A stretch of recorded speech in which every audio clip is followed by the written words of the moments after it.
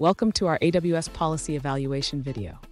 Today we're tackling a question that many developers encounter when working with IAM roles and S3 bucket permissions. Our viewer is trying to understand how their IAM policy evaluates access to an S3 folder based on user agent. Let's break it down together.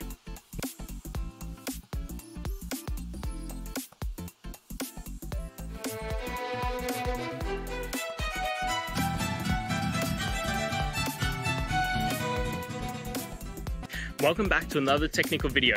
Today, I'll be going through your question, answering it, and hopefully finding that solution that you need. Guys, remember to stay just a little bit crazy, just like me, and hopefully find that resolution you're looking for. Now, let's continue on to the video. Let's begin by understanding the IAM policy provided. This policy allows actions on S3 resources based on the user agent.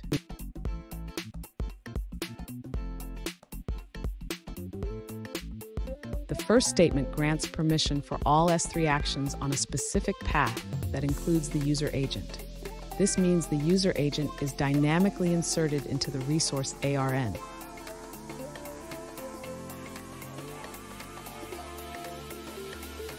The second statement allows listing the bucket, but only for prefixes that match the user agent. This is controlled by a condition.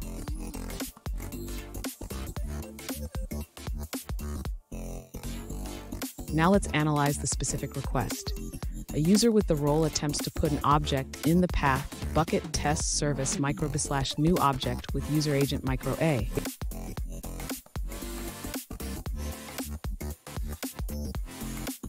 Since the resource path does not match the allowed pattern for the user agent, this request results in an explicit deny. The policy does not grant permission for this action.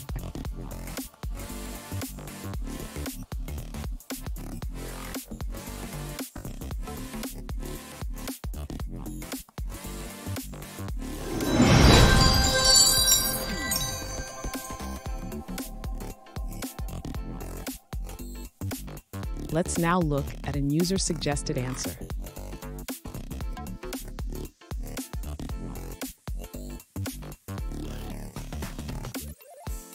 When a request is made in AWS, the service evaluates whether to allow or deny it.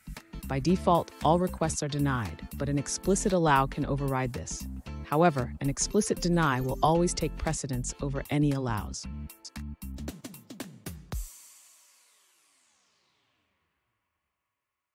In S3, if you don't explicitly allow access to a resource, it's implicitly denied. You can also explicitly deny access to ensure a user cannot access it, even if another policy allows it.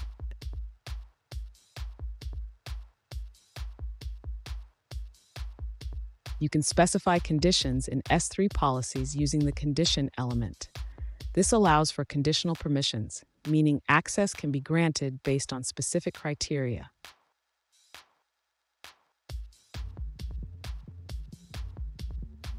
In summary, your case involves a conditional allow, meaning access is granted based on specified conditions.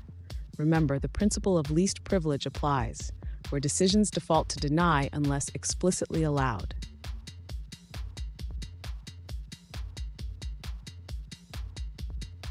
For more insights, check out AWS's blog on authorization with multiple access control mechanisms, which explains how IAM policies, S3 bucket policies, and ACLs work together.